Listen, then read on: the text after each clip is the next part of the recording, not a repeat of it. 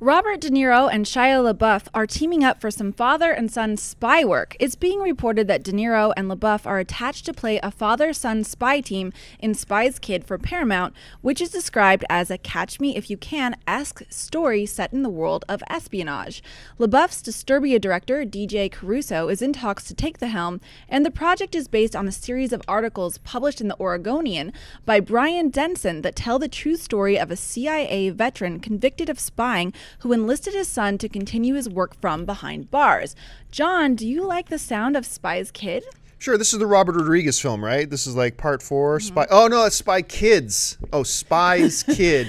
Yeah. Well, yeah. I mean, obviously, look, Robert De Niro has not been the same Robert De Niro for a very long time. Every once in a while, he gives us a killer performance, but for the most part, he's been basically mailing it in for like 15 years, even though he's got the potential in him to still be one of the world's great actors.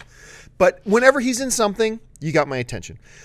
Shia, on the other hand, is one of these guys that does simply not get the credit he deserves. When people think of Shia, they just instantly think of Transformers. And if they don't like Transformers, then they don't like Shia. And you know, obviously they didn't like the fact that, you know, he was in that terrible Indiana Jones film. Yeah. But they blame him for it being a terrible movie, and they shouldn't. Shia LaBeouf is a great actor.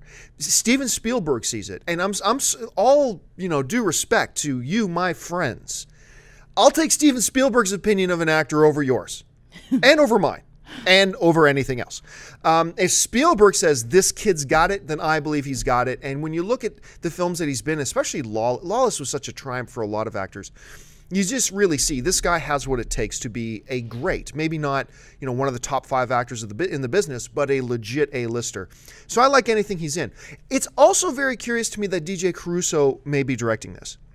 Because not only did they work together with Shia LaBeouf in Disturbia, which was a really nice little film, they also worked together in Eagle Eye, which was not a memorable film, but not a bad little throwaway actioneer kind of movie. And what was really interesting is that for the longest time, there have been talk, and I think it's fallen apart now, there's been talk about DJ Caruso and Shia LaBeouf teaming up to do Y the Last Man. And Y the Last Man, for those of you who don't know anything about it, it's this graphic novel series about just one day people wake up and every male on the planet is dead. And not just humans, like animals too, except for this one dude and his pet monkey. And they don't know why, but they're the last 2 males on the planet. It's a fascinating read. And those two, I thought Shia would have been a great choice, but I think that's fallen apart. But they were talking about doing that movie for years.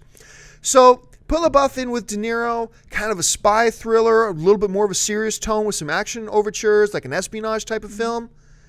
Yeah, sign me up. I'm on board. Yeah, let's do it.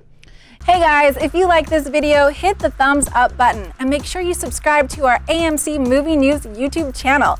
It's free and will keep you up to date on all the latest movie news, as well as our daily AMC Movie Talk Show. Also, be sure to follow us on Facebook and Twitter to find out about our special promotions, contests, and prize giveaways.